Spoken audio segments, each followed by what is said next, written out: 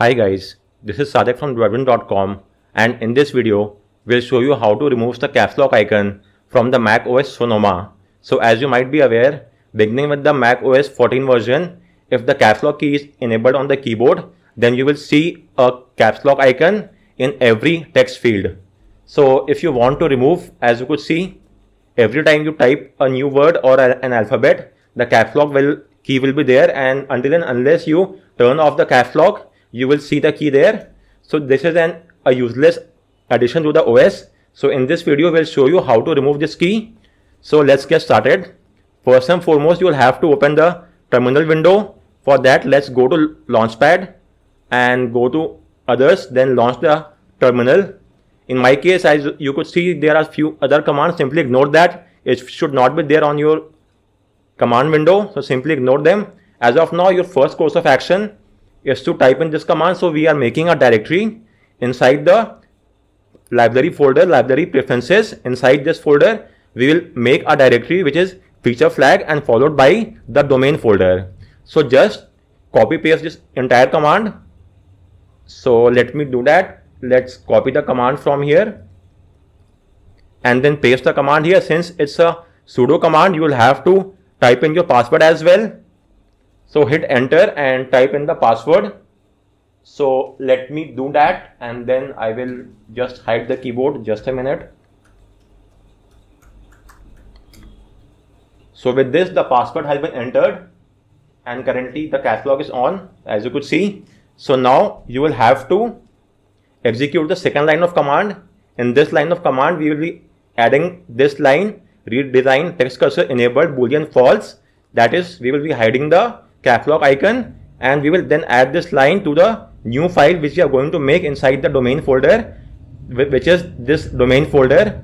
We are going to make a new file named as uikit.plist, and inside this file we will be adding this line of command. So all you have to do is simply copy this command and again paste it in the terminal window, paste it here and hit enter. So as you could see, file does not exist. It will create the file.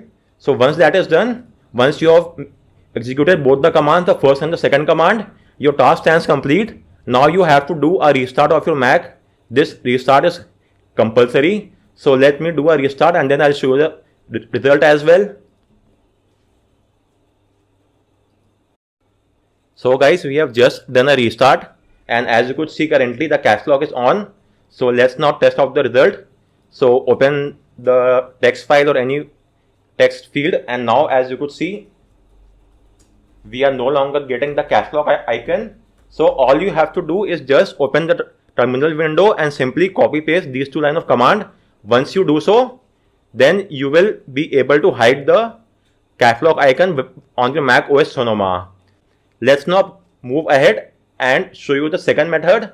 This is using a JavaScript, and this is quite complicated, so it's not recommended. So the best way of doing so using the terminal itself, but if you want, you may go through the JavaScript as well, and after using the JavaScript, you could go through my guide and check out the script and run the script as well. But as of now, it's highly recommended that we only use the terminal window. So with that said, let's now move ahead and show you the method on how you could bring back the change or revert the change. In other words, bring back the caps lock key icon. So as of now, since I have told you that we will be making a new directory under the feature flag section or under the preference folder, we have made a new directory which is the feature flags domain.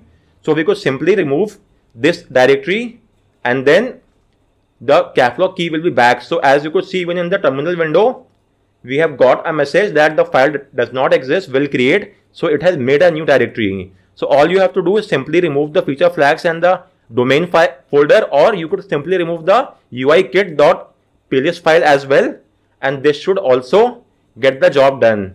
So there are quite a few ways of doing so. Let's first open the Finder window, and so let me open the Finder window, and from here let's access the preferences folder. So first and foremost, you have to go to library, then go to preferences. So from here, you should now see the feature flag folder, as you could see. Then see the domain folder, and inside the domain folder, this is the UI kit.pls file, as you could see. So if we open this pls file, so just let me show you.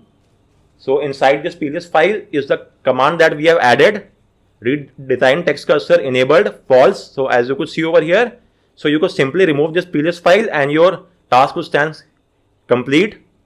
Or you could also, let me show you, just delete the file. If you want, you could take a backup of this file as well, and let's paste it here as a backup. It will ask you for the password.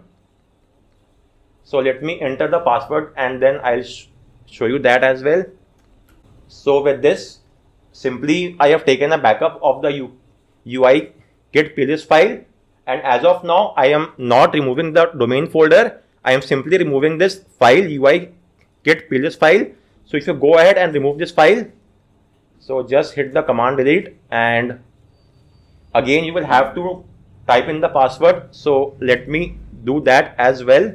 So with this, we have removed the UI kit pls file.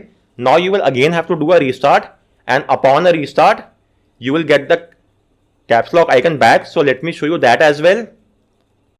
So guys, we have just removed the pls file, and as of now we should get back the caps lock icon. So let's verify the same. So let me open a text file, and as you could see, the caps lock icon is also there. The caps lock key is turned on, and now as you could see, the caps lock icon is also there. So with this, we have got back the caps lock icon. So in this video, I have shown you both the steps on how to remove the caps lock icon as well as how to get it back. You could simply remove this entire folder as well, the feature flag folder, but it's not recommended. Instead, simply remove the UI kit pls file, or a much better approach will be to simply make a backup first and then remove it, because in some case, if you want that file back, then you could simply get it back by using the backup option. So as you could see, in my case, I did a backup by simply copying and pasting the file. So a much better approach will be to simply copy and transfer the file somewhere else and then remove the file.